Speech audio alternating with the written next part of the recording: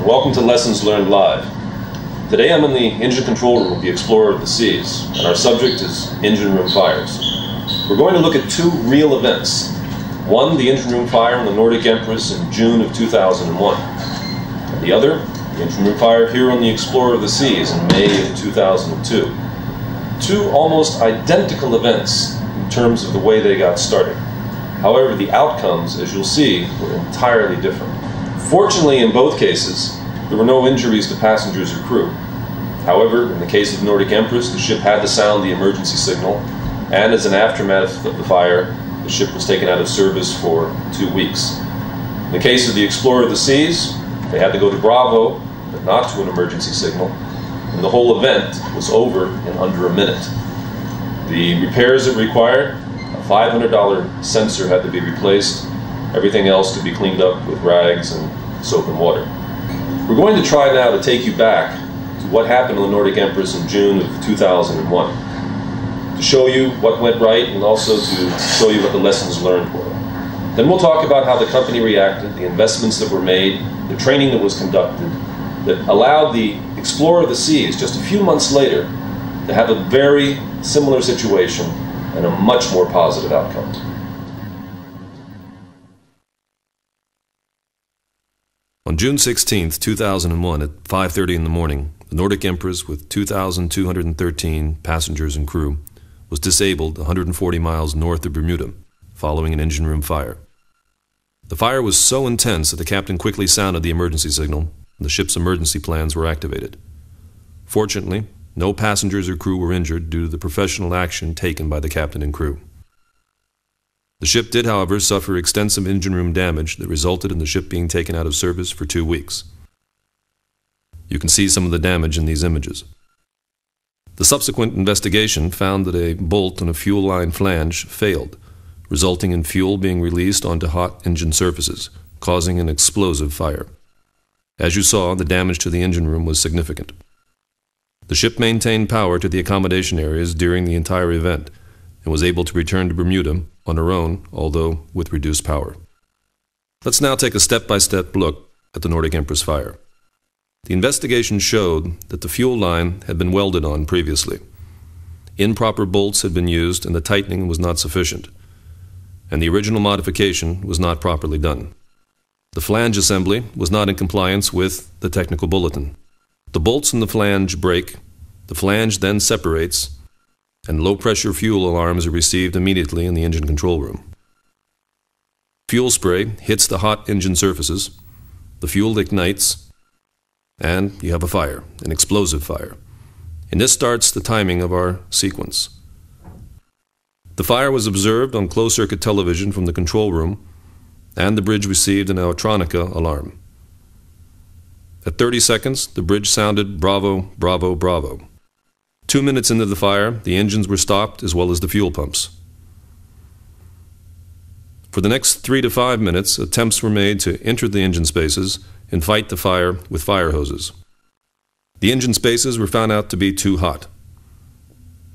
6 minutes into the fire, the water mist system was released, and the ship's emergency signal was sounded. After approximately 10 minutes, the fire appears to be extinguished. At 22 minutes, the space was re-entered.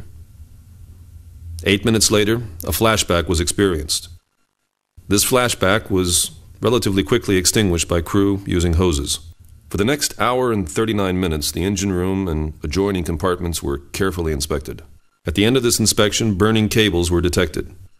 The space was immediately evacuated, watertight doors were closed, and 885 kilos of halon were released. Approximately 4 minutes after releasing the halon, the water mist system was again reactivated. 19 minutes later, the space was re-entered, and 2 hours and 59 minutes after the fire first started, the fire was logged as extinguished. Let's now look at the costs associated with the Nordic Empress fire. The wet docking and repairs, $2.5 million. Travel agent commissions, $691,000. Hotel, charter planes, and the like, $800,000. Future cruise vouchers, $4,100,000. In 2 weeks of lost onboard revenue, $725,000. a grand total of $8,816,000 directly related to the fire in the engine room of the Nordic Empress. Let's now take a look at the lessons learned from the Nordic Empress fire. First of all, lessons learned are not always bad things. They can be good, and there's a couple good ones here. The captain and crew did an outstanding job in handling the critical emergency situation in offshore conditions. The ship's emergency plans and training worked. Engine fuel pumps and ventilation must be shut down immediately. Water mist systems must be released as soon as possible. Water mist systems must cover the entire engine compartment. And standard operating procedures and training must be modified to reflect all of the above. The important thing with lessons learned is to take action, and action was taken, and a lot of it, after the fire. A quick closing valve project was established for fuel lines. New, more efficient and improved water mist extinguishing systems, Hifog, to the megaships and to Nordic Empress. Fleet-wide enhancements to the water mist systems already installed. Improvement of fire detection systems in the machinery spaces. Improvement of closed-circuit television camera systems in the machinery spaces.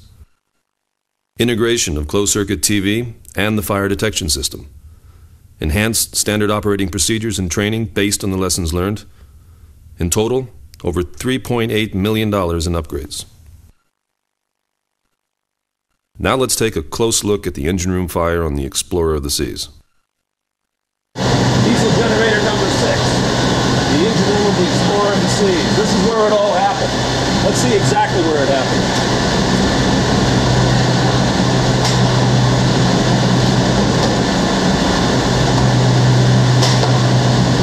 Right inside here, this is where you have the plug that blew out. It's this 1-inch plug right there, popped out. Behind it, 7.5 bar, 120 degrees Celsius fuel started gushing out. What did it hit? It hit a red-hot engine. What was around it? Plenty of air, oxygen provided by the ventilation system. The 3 sides of the fire triangle. The result, an explosive fire. The investigation after the fire showed that there had been insufficient tightening torque on the erosion plug on diesel generator number 6. The 1-inch erosion plug on the fuel pump blew out. A low fuel pressure alarm was immediately received in the engine control room at the same time as hot fuel was hitting the hot engine surfaces. The fuel ignited, and we had our explosive fire that you've seen in the video. Our timer starts here. 5 seconds later, the fire was observed in the closed-circuit television system in the control room. 7 seconds later, the engineers stopped the engine and the fuel pumps. 3 seconds after that, the Hifog water mist system was released. At 20 seconds into the event, the Bravo, Bravo, Bravo signal was sounded from the bridge. 50 seconds after the fire first ignited, it appeared to be extinguished from the closed-circuit television monitors. 4 minutes after that, the space was again entered. And 5 minutes after the initial fire was detected, the fire was confirmed extinguished. As you can clearly see, the sequence of events on the Explorer of the Seas resulted in an entirely different situation than what transpired on the Nordic Empress. Let's now take a look at the costs associated with the Explorer of the Seas fire. Well, there's not a lot to look at. There was a sensor replacement required, $500. And that was the total cost of the entire event. Even though almost everything apparently went well with the Explorer of the Seas fire, there are still some lessons learned. Let's look at them. Well, the first lesson learned was that the lessons learned from the Nordic Empress worked. The fire safety project investments paid off, the enhanced standard operating procedures paid off, and the training for the duty engineers clearly paid off. There were, however, a couple of things that we could still improve on. We found out that the erosion plug was tightened with a wrench. No torque meter was used. And a Wärtsilä torque recommendation for tightening of the erosion plug was not followed. Let's now look at the action taken after the Explorer of the Seas fire. A fleet-wide check of erosion plug tightening torques was conducted. A new work permit for pressurized fuel systems was established. Wärtsilä was requested to provide a summary page on all service bulletins, and we produced this video, hopefully an effective means of showing all of you the events that transpired on the Nordic Empress and the Explorer of the Seas, and the positive lessons learned that we've gained. We have already shown you that one of the steps taken after the Nordic Empress fire was to improve the coverage of closed-circuit television cameras. As a result, we're able to now show you the exact surveillance video that captured the Explorer of the Seas fire. Let me set the stage for you. The camera position is located on the deck above the engines. The engine closest to us is diesel generator number 6, and that's where we had the fire. It's interesting to note that there's a crew member with his back to the camera working on the engine next to number 6. And fortunately, he was not hurt in the explosion you're soon going to see. If you look closely, you can just see the first small traces of smoke rising from diesel generator number 6. You'll also be able to see that the crew member in the background will soon become aware of the smoke and will turn and face the camera.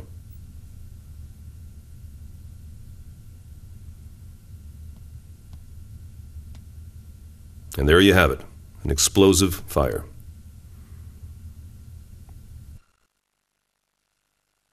The clock's now ticking and things are happening, as you know, in the engine control room. But as you'll see, very shortly, they will have released the Hifog system.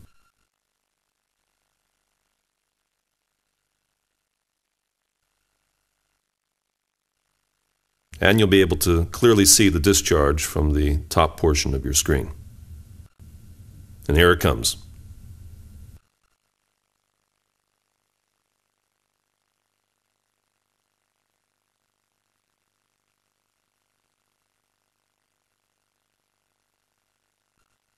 As you'll see, the fire is quickly knocked down, but the Hifog system remains on even after the fire appears to be out.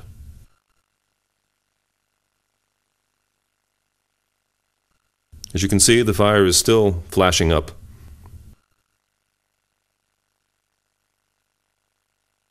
And that flash up right there is the last one we're going to see. And right about now, it appears to be out from the position of the closed-circuit television camera. By the way, there's a light in the background a little bit to the right of center, kind of yellowish right there. That's a light, that's not fire.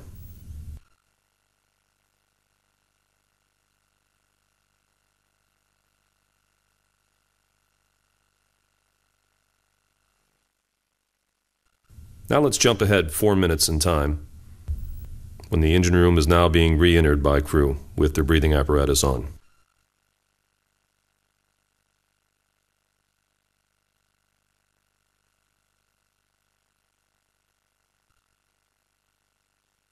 And there you have it. 5 minutes after the initial explosion, the fire in the engine room of the Explorer of the Seas is confirmed extinguished. The real success story of this fire is how little damage actually took place. Today is June 8, 2002, 5 days after the fire. Right here, I'm at ground zero. This is where it happened. There's no damage. The cleanup was done with rags and cleaning material. There was one $500 sensor that had to be replaced. Quite remarkable, just showing how the quick reaction, cutting off of the fuel, releasing of the Hifog, cutting of the ventilation, closing the watertight doors, all resulted in basically what could have been another catastrophic engine room fire being reduced to basically an event that was handled with almost no consequences after. As you have seen, advanced water mist and Hifog extinguishing systems have introduced an important and extremely effective tool for combating fires on board. Let's take a moment to study the science and theory behind these systems. We are all familiar with the fire triangle, which describes the three components, fuel, oxygen, and heat, that are necessary to create the chemical reaction which produces a fire. Take away one or more of these and there's no fire. All fire extinguishing systems work by taking away one or more of these three ingredients. Halon systems are the exception and add a fourth dimension to firefighting by breaking the chain reaction. Halon chemically interrupts the combustion process by preventing the fuel, heat, and oxygen from reacting with each other. As you know, water is an effective tool in combating many types of fires. The main reason water is so good is that it's an excellent coolant. Water removes heat from a fire to the point that you cool the fuel to below its ignition or flash point, the point that it catches on fire. In other words, water helps you remove one side of the fire triangle, heat.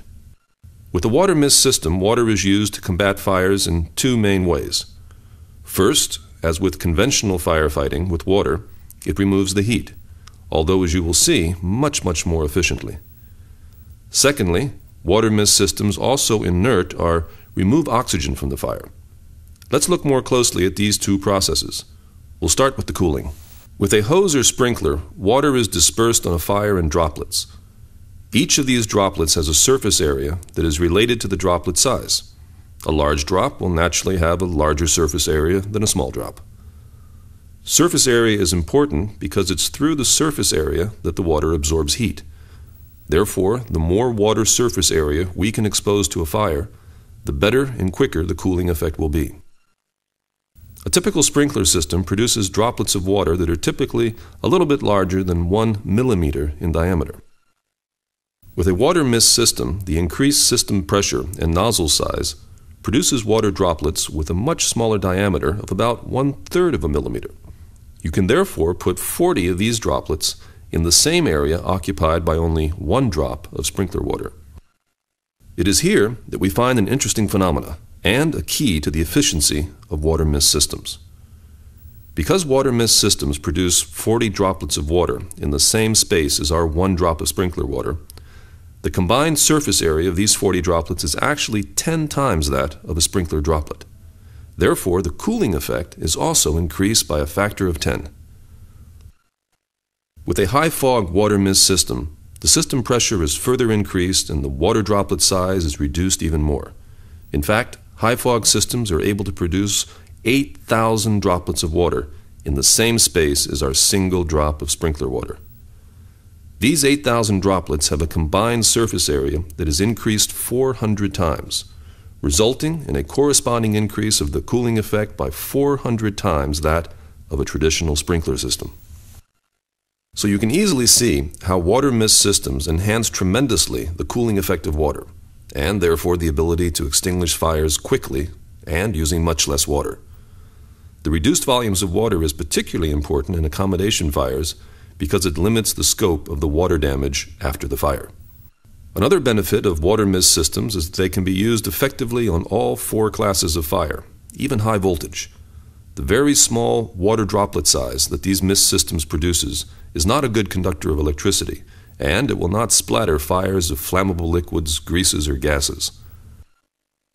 Okay, that was the first part, cooling. Now let's look at the second way water mist systems work, by removing oxygen. You are all familiar with CO2 systems and their function. The science behind CO2 is fairly simple. CO2 is an inert gas which is heavier than air. When released in a confined space, it will fall downward by gravity and push the air upwards, eventually away from the point of combustion, effectively removing the oxygen side of the fire triangle. Something else happens when you release CO2. Because the air is pushed out of a space by the CO2, anyone in the space would not be able to breathe. So it is very important that a space is completely evacuated, with everyone accounted for before releasing CO2. And this is a process that can take time, allowing the fire, in the meantime, to grow. With water mist systems, the very small water particle size creates a condition that is very favorable for quick vaporization of the water to steam. It will typically take about 1 second for our single water droplet from a sprinkler system to vaporize. The 40 drops from a water mist system will only take 1/10 of a second to vaporize.